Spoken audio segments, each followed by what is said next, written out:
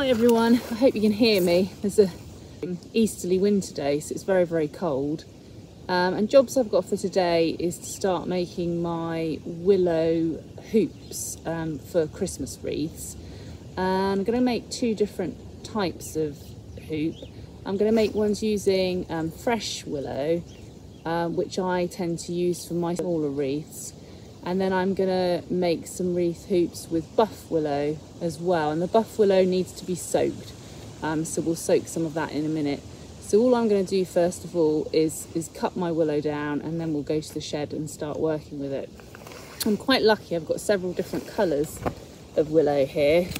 So this is a really nice orangey colour. That's lovely.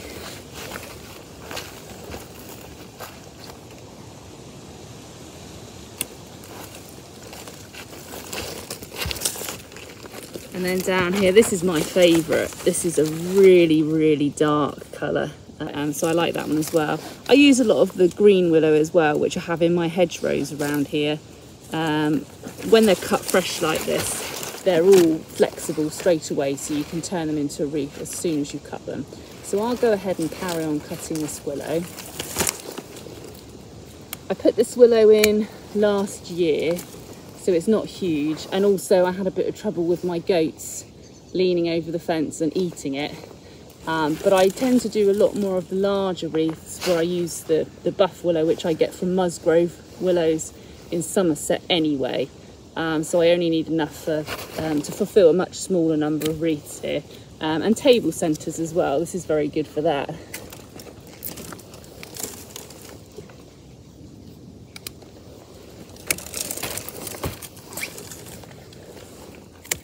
And I know this seems quite harsh, chopping this willow down to stumps, but it will regenerate really well.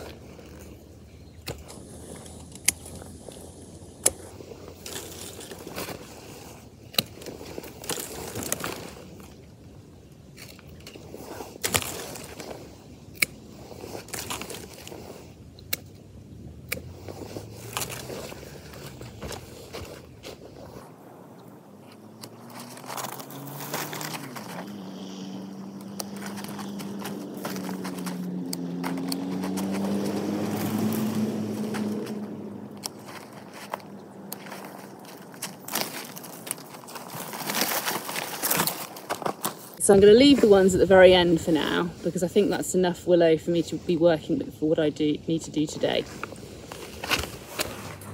Okay, I'm back in the shed now. Excuse the sniffing, that cold easterly wind's got right up my nose. Okay, so I've got in here, this is a length of the buff willow that I've got from Musgrove willows, as I mentioned. So it is quite bendy, but the advice is to soak it, which is what I'm going to do, because I think it will snap, and if that's what I've always done before, that's what I'll stick with. This is actually, these whips are quite a lot skinnier than the ones I usually use, so I usually would use 5 lengths per wreath ring, but I think I'm going to use 7, because otherwise I just don't think it's going to be substantial enough. So I'm not going to soak all the willow I've got in one go. I'm just going to soak it in small batches, because last year I made the mistake of soaking all of the willow in one go. Then you mellow it for a couple of hours, and then I had to make all these rings before it lost its flexibility. And I found by the end of making the hoops that actually well, this is an example from last year, the willow started snapping because it had dried too much by the time I'd got to the end of making the hoops. So I think I'm going to soak enough for about 7 hoops at a time, and then that means I shouldn't have problems with this snapping, because you can see this has got kinks and snaps in various places. It's not really good enough to use. That's why this one is really grotty, because it just ended up being chucked to one side and not even used. And obviously that's very wasteful, especially when you're paying for the willow, as I was in this case. So that's why I'm going to do it in smaller batches. So I'll just spin you around and show you the willow and how I'm going to soak it. Okay, so these are my lengths of willow. I believe these are the 7-foot whips, but I will just write that on the screen so that you can see whether or not I'm right on that. And I will also pop up on the screen how many hours that it is that they do actually need to be soaked for. Okay, so I've put the willow into this sheet trough with a pond liner. I've added the water, and then what I've done is I've just weighted the willow down with some crocks just to make sure that it's completely submerged in the water. And now all we have to do is leave that to soak. Okay, so what we're going to do now is we're going to process the willow that we've just cut fresh outside into cane lengths that we can use. Okay, so to do that we'll be chopping off all of the side shoots, and when you've got little tiny side shoots like this, don't discard them, don't throw them away, because they're actually quite useful for putting into wreaths themselves. Here's one. So this one isn't an example with any in, but you know, you could see very easily that you could add the coloured willow in, and if you've got the oranges and sort of the plummy colour ones here, I mean that orange would look really nice contrasted with that. So don't throw these little ones away, keep those because you can definitely use them later. And you'll also find you might have really thick stubby bits at the ends. Don't discard those either, because what you can do, if you give them a really nice sharp point at the end, okay, this, I always do a sharp point at the end so I remember where the bottom is, and then just cut them across the top. That can be planted into the soil, so you can plant that, and then next year I would be able to harvest willow from that, and that's exactly what I did with the willow that you saw me cutting from earlier. So definitely don't discard those. I will just put it in some water so that it will last until I get an opportunity to plant it, because I don't think I'm going to get to plant it today. So I'll put that in some water. You can see the bits here that the goats had nibbled where they've gone all black.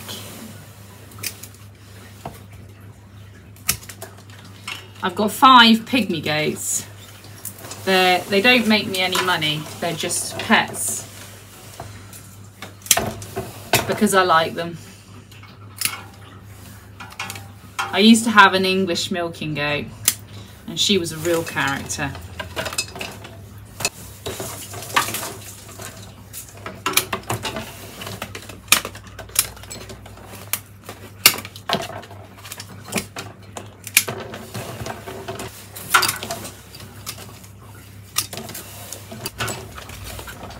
I use green willow from my paddock hedges for doing autumn wreaths, and of course then the willow has usually still got leaves on it, so you do have to actually take the leaves off as well, but at this time of year you've only got very few on, and in fact normally at this time of year you wouldn't have any on, but it's been a really funny year this year. Okay, so I've got much shorter lengths of the fresh willow than I do of the buff willow, and that's one of the reasons I use them for making smaller bases, because I just haven't got lengths that are quite long enough. So what I'm going to do now is make some of my small bases. My small bases are half the size of my front door wreath rings. So that's a front door size, and I make my smaller ones half the size of this. And it's well worth noting, if you're buying a wreath and you see 2 prices, particularly if you're not looking at them in person, if you're looking them online on a website and you think, oh gosh, that one's really expensive, that one's half the price of that, it's worth noting it's probably half the size as well. So don't just be put off by something because it's more expensive, because it will have used more material to make it, and it would have taken longer for the person to make. So it doesn't mean they're just charging, you know, an extortionate amount or ripping you off. It's just probably because it's a bigger wreath. So my smaller wreaths are half the size and half the cost. Okay, so what I need to do now is go through the willow and find lengths that I can use for the wreaths, and then lengths that are probably more in keeping with table decorations. You know, some of these shorter ones, they're going to be a bit too small for wreaths, so we'll just pop those out of the way. They will definitely get used, just not for what we're doing right now. Okay, so you've made the first hoop. So if you can see, this one's coming on the outside there. So you want to do the same with that one, just a little bit further along, and then bend that one in, the same as the first one.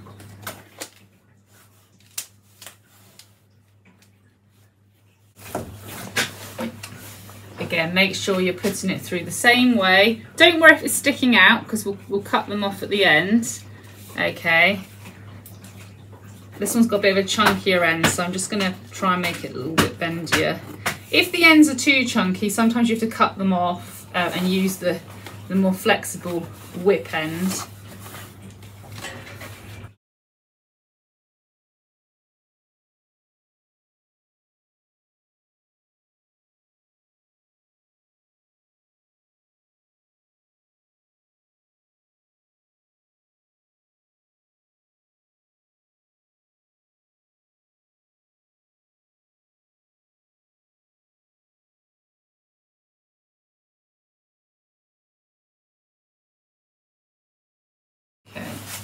There we are.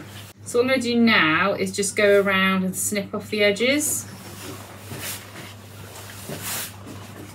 Okay, so you can see I've just cut the fat ends off, and that's the hoop that I'm left with. So that's with the fresh willow, and when we finish soaking the buff willow, we'll come back and we'll do the same process with the buff willow.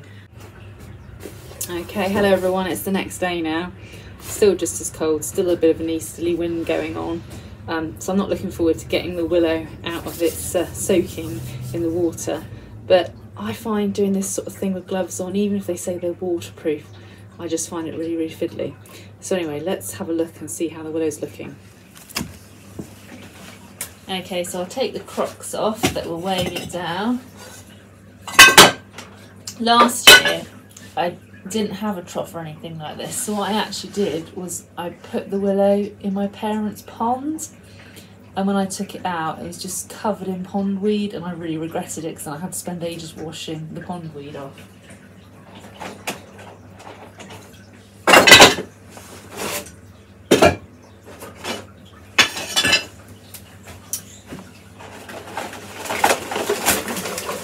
Well, it's definitely bendier, because it's a lot easier to get it out than it was to get it in.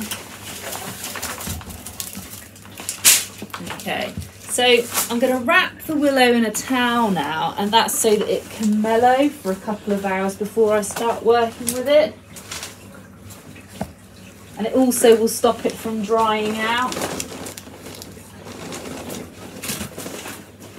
Because there's a cold easterly wind outside, it's definitely a good idea to have it mellowing somewhere indoors, because the wind, as you know, with like even your soil, how quickly it dries out in the wind. So I've got it in here. It's actually a really damp shed in here because it's got a galvanised, I mean this is just covered in condensation. It's really hard for me to work in here in the winter. So we're going to leave that now to mellow just for a couple of hours, and then we'll come and work with the willow and shape it into our willow hoops. Okay, I'm back. The willow should be just about ready to use now. So I always try and keep a hoop from previous hoop making, so that I've got a size template, so that I always am working the same size. So here's the size that I'm working with for my front door wreaths, and I'm going to use 7 whips of willow for each wreath frame. If you like, you can cover these with moss. I just use moss from my garden and from my paddocks, because I want to have a sustainability, and I don't want to have a big carbon footprint by flying moss in or travelling moss in from somewhere else. But you can use other things to pad your wreath ring out. If you want, you can use hay or straw or anything that will hold a bit of moisture.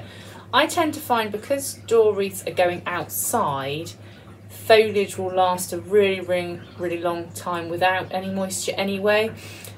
You know, if you notice, if you walk through your local woods or things, sometimes you'll see where they've done tree work and they've chopped the spruce and the fir and things down the floor, and they've chopped it down ages ago, but it still looks perfectly fine. And that's the principle I go with not using moss on my door wreaths. I think though, however, if you wanted to use things like, for example, I just happen to have here like brachioglottis, this is the type of foliage that might benefit from having a little bit of retained moisture from the moss and things like that. And I do tend to use things like this more on the table centres where I've used moss, and again in the autumn and autumn wreaths where I've used moss.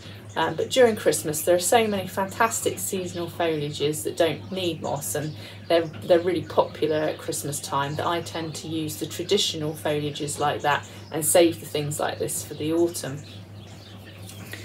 Okay, so what we'll do is we'll start making the hoops. So I'll get my 7 whips so that I don't accidentally add an extra one in. Okay, so here are my 7 whips, and really importantly what I've just done is I've made sure I've re-wrapped the remaining ones up in a towel, because if they start to dry out too quickly they will snap and they will kink, and then you don't have such a nice finished effect. In most cases, if you're going to cover the whole wreath base, that doesn't really matter. But if you're looking to perhaps do a half exposed one, then you do want it to be nicely bound together. Okay, so all I'm going to do is take the 2 ends. I will just need my template for this, just to make sure that I get it about the right size.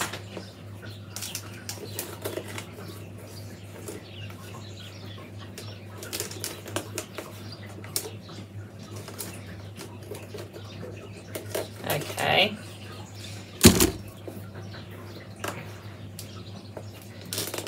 Don't worry if the first one's not completely round, because you can manipulate it in a minute and work with it to get it to a nice round shape.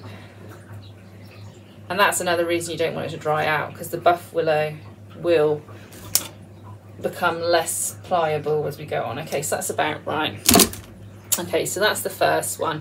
And then all I do with the second one is make sure I come in on the same, this is going to be the back, so come in on the same, on the inside of the circle, just a little bit away, and we'll keep going around with our 7 in just the same way.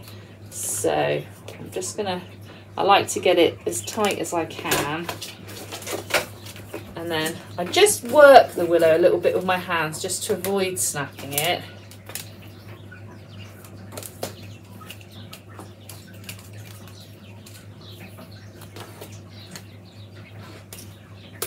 Unfortunately, this one has got a little bit of a kink. It does happen. Hopefully it will be hidden when I've finished, and if not, I'll make sure that area gets the foliage. Sometimes the ends come out and you just have to work them back in again.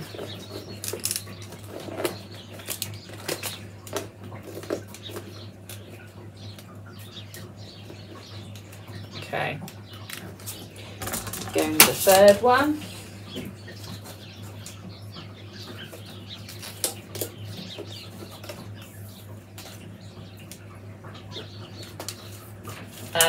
Now, I made a mistake the first year I made these.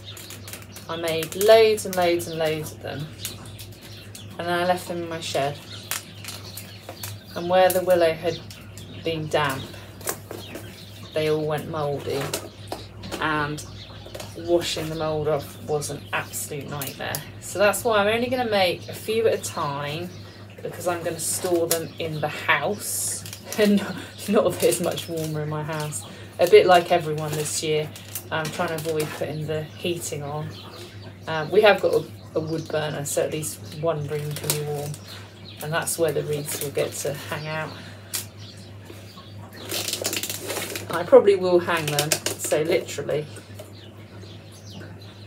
and I'll hang them just again so they can air.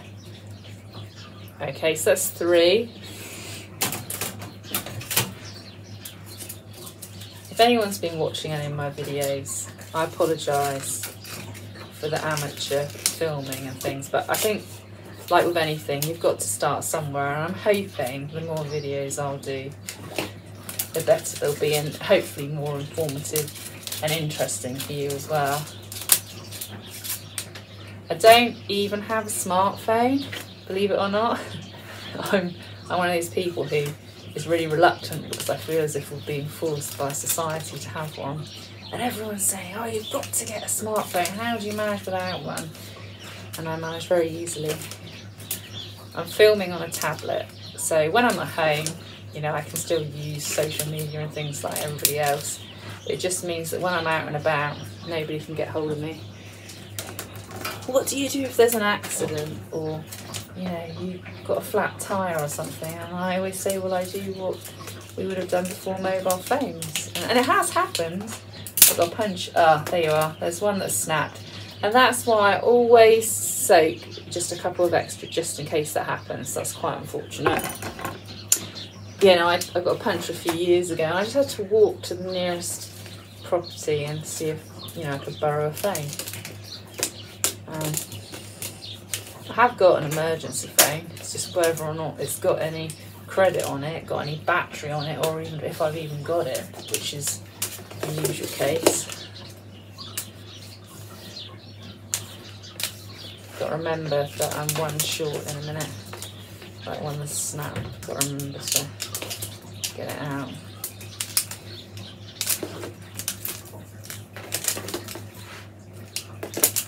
Yeah, I'm a bit disappointed that that's got a bit of a kink in it there.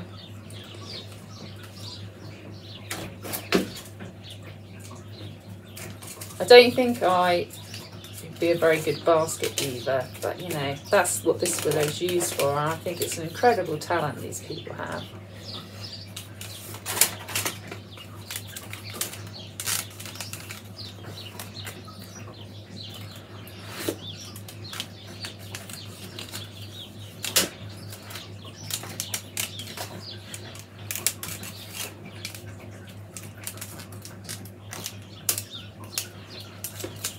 Right, so I just get one more because that's one short. And work out where we need to go. There, I think.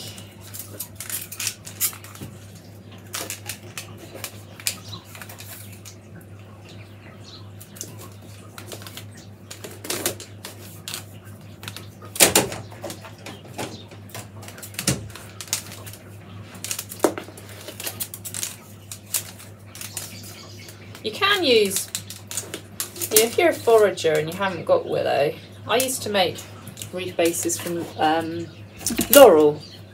That's very flexible and bendy. Okay, so the back is where all the willow is. All I'm going to do now is just chop the ends because I don't think they're quite long. Sometimes you can just get them to bend round, but in this case they're not going to. So chop them at an angle so that when the wreath's hung on the door, it, you know, isn't something to stick out. Oh.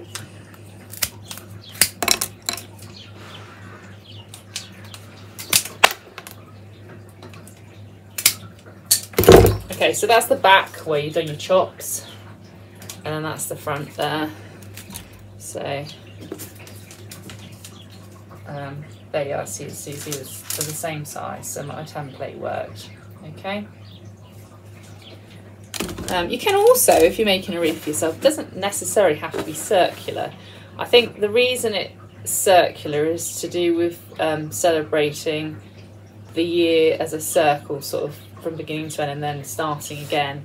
But you can take things like birch in like clumps. Actually, I've got some willow here. You know, you can take a little bunch of birch or willow or any twigs like that, and you can do a square. You can tie and you can put little ribbons in each corner, or you could put little pine cones or things. So with decorating your front door, it really doesn't have to be a wreath. You can think outside the box. Okay, so we've got our next 7. Got to remember to recover the willow so we don't have any more breakages. The willow in itself isn't not too expensive, but because it's quite a large packet, it's the postage that is really expensive unless you can collect. I'm definitely going to grow more of my own willow next year. I've already allocated where I'm going to grow it to, and I've actually, well, at the beginning of the video when I was making the fresh wreaths, I've got all these little willow cuttings just to plant, and they'll grow on really well. Willow likes to grow where it's quite damp, so that's quite handy because well, lots of the areas I have here, I've got a really high water table. I remember when I planted my bare root roses last November, I planted them into water when I dug down. I was like, oh, are they going to be all right? And actually they were fine.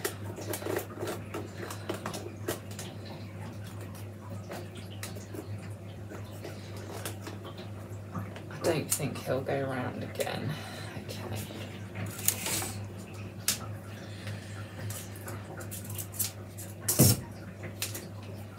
I don't know if I do this left-handed or right-handed. I think I'm a little bit ambidextrous. I do some things with both.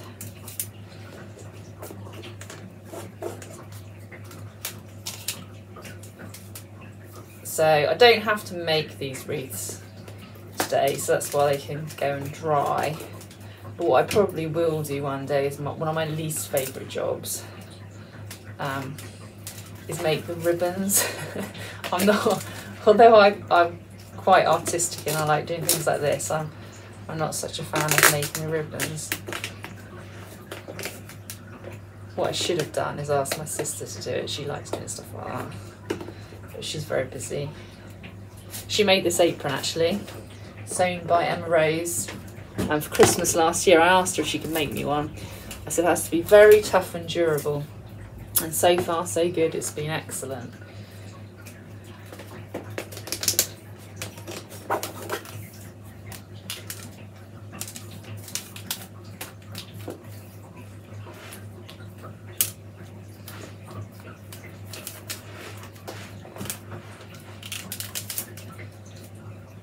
I know these are really cheap to buy, these rings, but there's something quite satisfying, I think, about making a whole wreath from start to finish by yourself.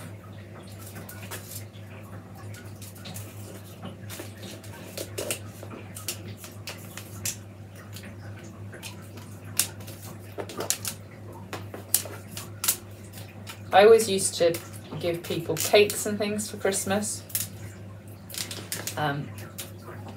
This year I don't know if I'm going to do any baking. They might get something made of willow. Unfortunately that one snapped as well, but it snapped right on the tip, so I'm not going to add another one for that. I'm going to consider that will still be 7 even with the snapped one.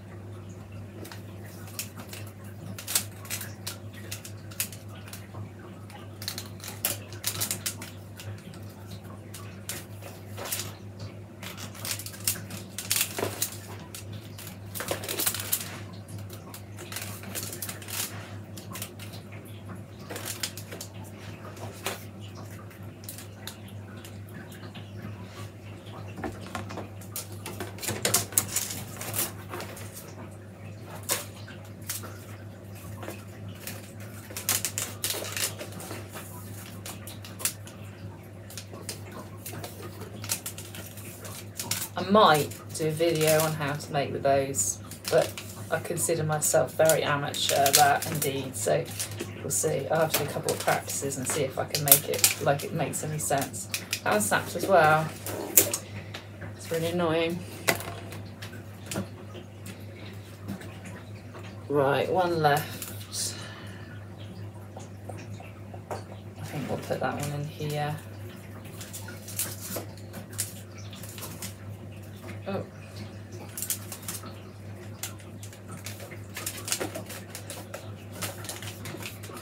I wonder if it's because they've not had enough time to mellow, or they've had too much time to mellow, or they don't feel like they're starting to dry out.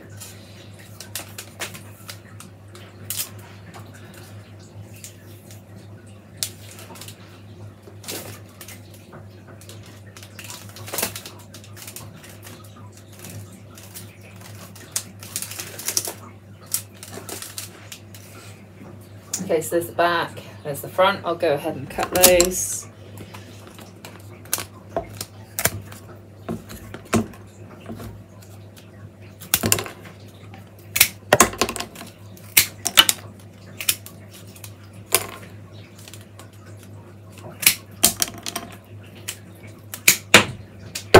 Okay, so then there's the front. See the front, you can tell. The important thing is when you're making a wreath to remember where the front and the back is by looking at your cuts.